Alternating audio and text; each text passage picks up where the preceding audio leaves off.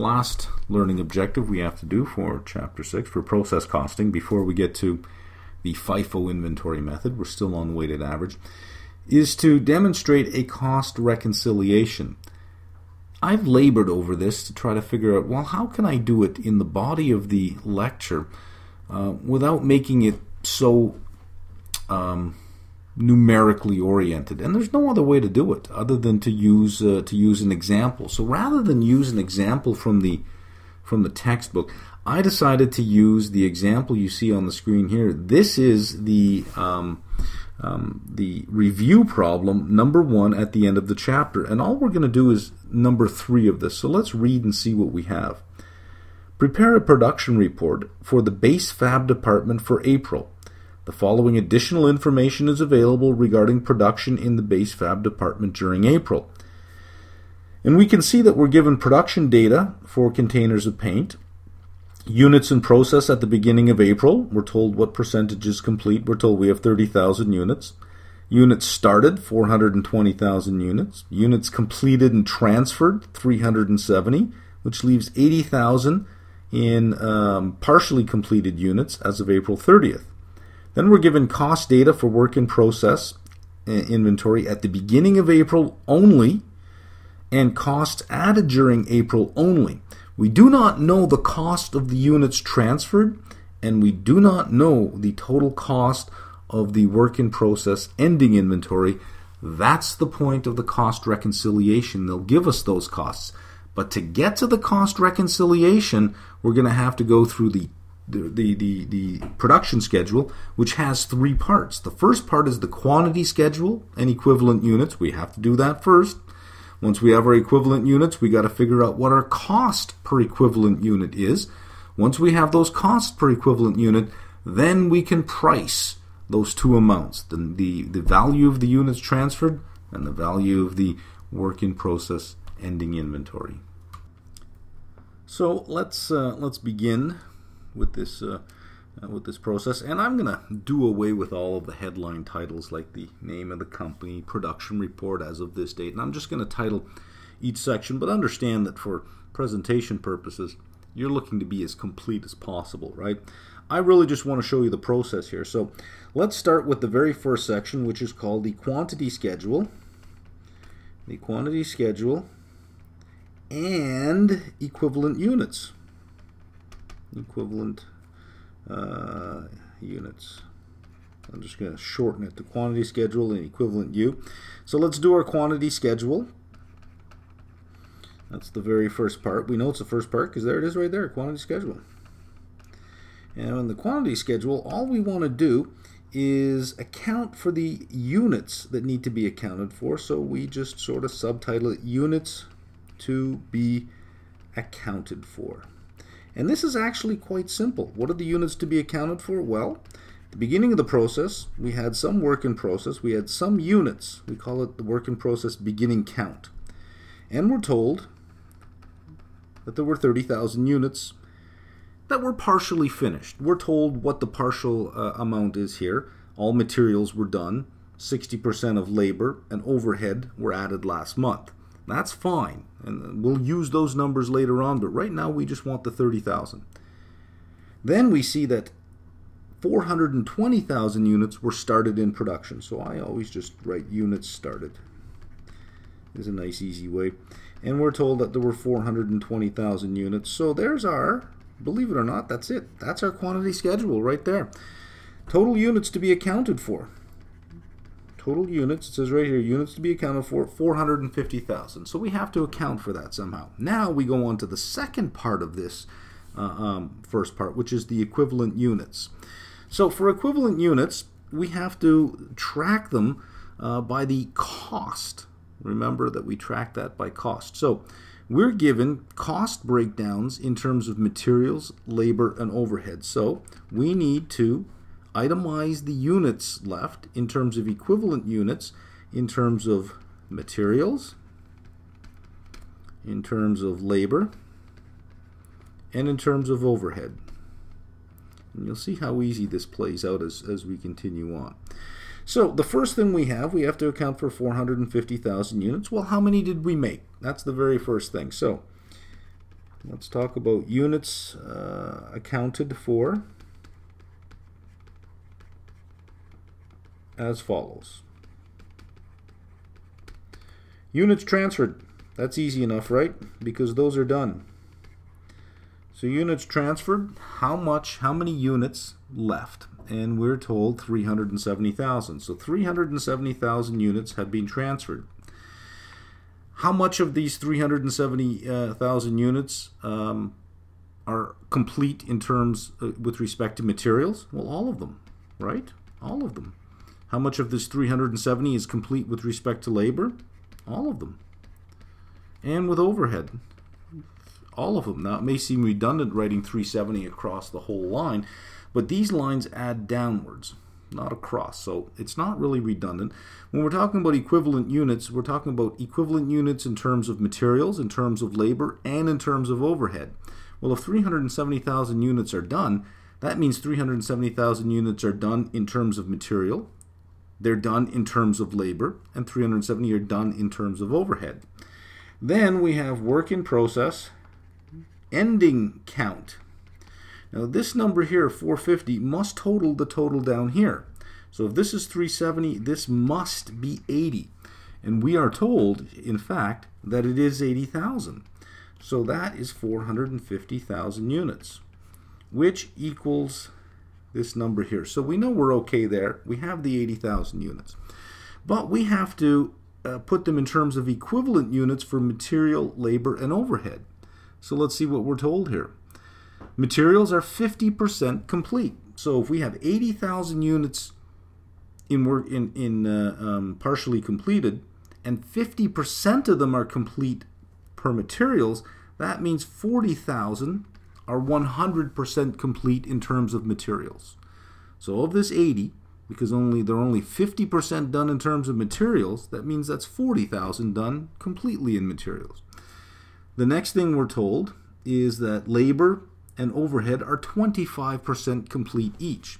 So we look at the 80,000. 25% of 80,000 is 20,000 are done with respect to labor, and 20,000 equivalent units with respect to overhead.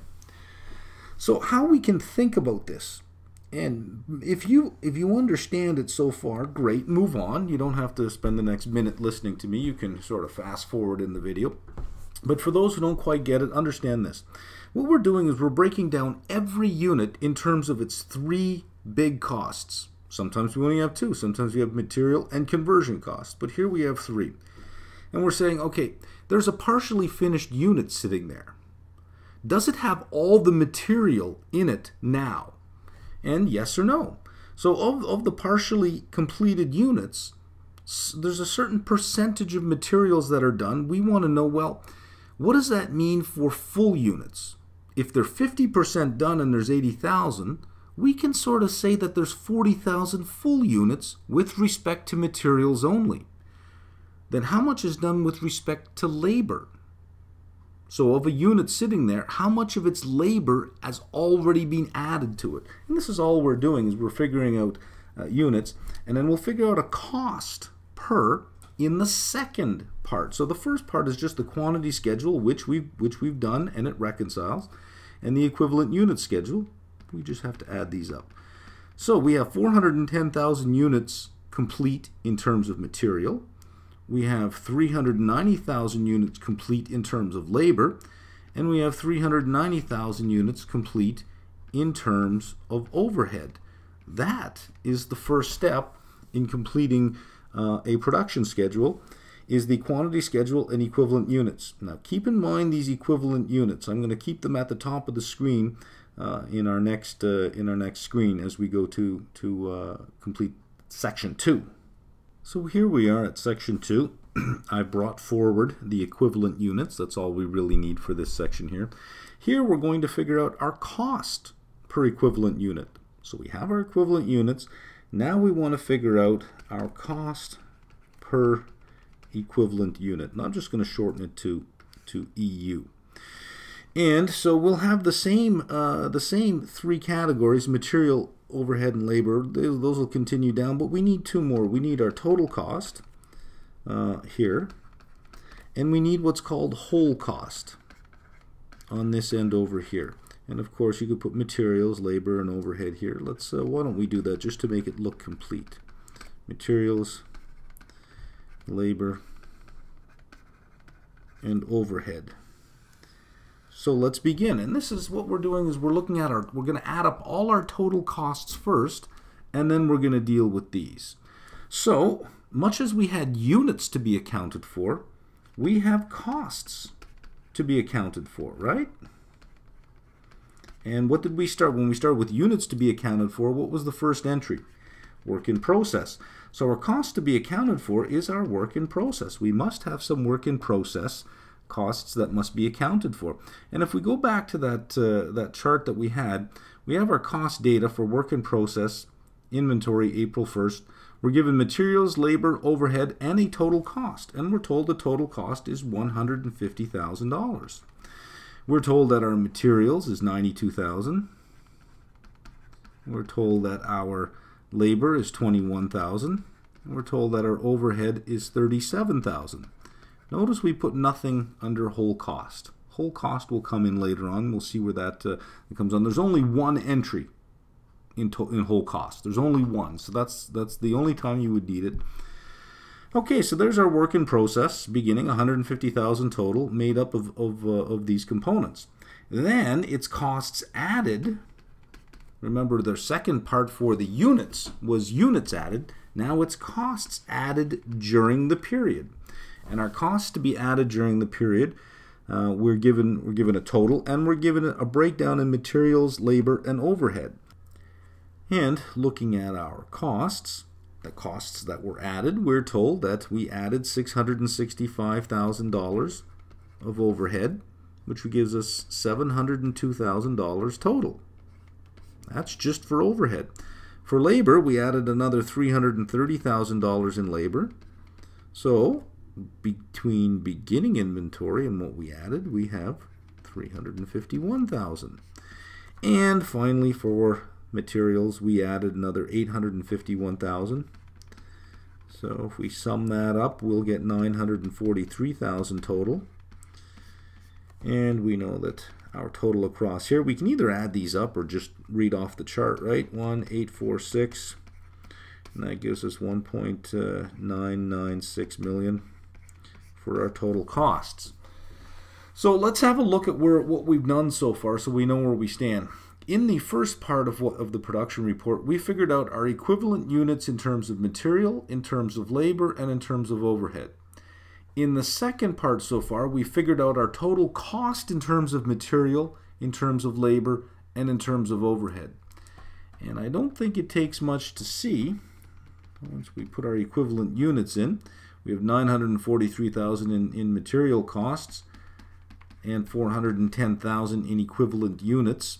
In material speaking, we have 390,000 equivalent units here and 390,000 equivalent units here. So what we do to figure out our cost per equivalent unit is we're simply just doing a division. 943 divided by 410 equals $2.30 of material in each equivalent unit, plus 351 divided by the 390 is 90 cents of labor in each equivalent unit, plus 702 divided by 390 gives us $1.80 in overhead costs per equivalent unit. And notice that the equivalent units are at the top. We've already done. They don't have to be the same all the way through, because materials are a certain percentage done, labor is another percentage done, etc. Right? So once we add this up, we get our whole cost, $5. That's our whole cost is $5. So the second part of what we needed to do was a cost per equivalent unit. The last thing we need to do is a cost reconciliation, and we're going to try to squeeze this into the bottom here. So let's do our cost reconciliation, because we need a value for ending work in process inventory. How much is it? Because we need this for the next period, right? We need this. And also the units that were transferred, well, how much money was transferred? We know a certain number of units were transferred. We know 370,000 units were transferred, but how much were they? We know they're $5 a piece. This is where we figure out our totals now. And our totals should come to this number here, 1,996,000, if we did it right. So cost reconciliation, these are costs.